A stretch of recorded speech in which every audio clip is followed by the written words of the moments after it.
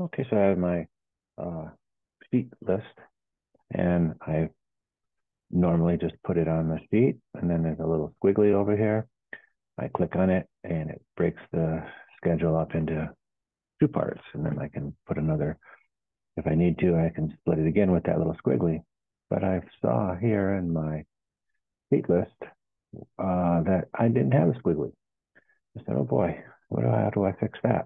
So the way to fix that was now I have a little plus sign next to my sheet list here. You can see that. And it broke my sheet list up into two parts.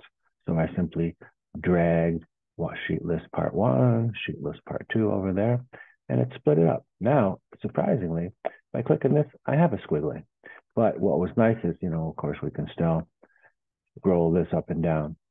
So if you don't have the squiggly when you go to put I call it a Sevilla too, but if you don't have that squiggly uh, on your sheet list, then just expand the sheet list and Revit will give you parts of it, which you can drag over where you want it to go. Hope that helps.